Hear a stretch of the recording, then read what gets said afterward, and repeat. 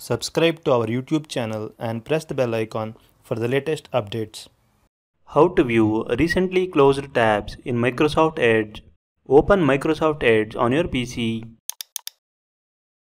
Click on the three dots icon in the top right corner of the window. Select History from the drop-down menu. History window will open. Now click on the three dots icon in the top right corner of this window. Select Open History page from the drop-down menu.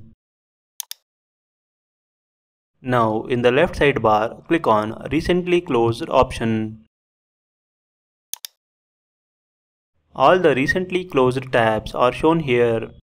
Select the tabs you want to reopen again.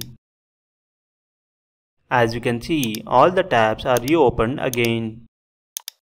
You can now view the tabs which you have opened earlier. This is how you can view recently closed tabs in Microsoft Edge. Thank you for watching.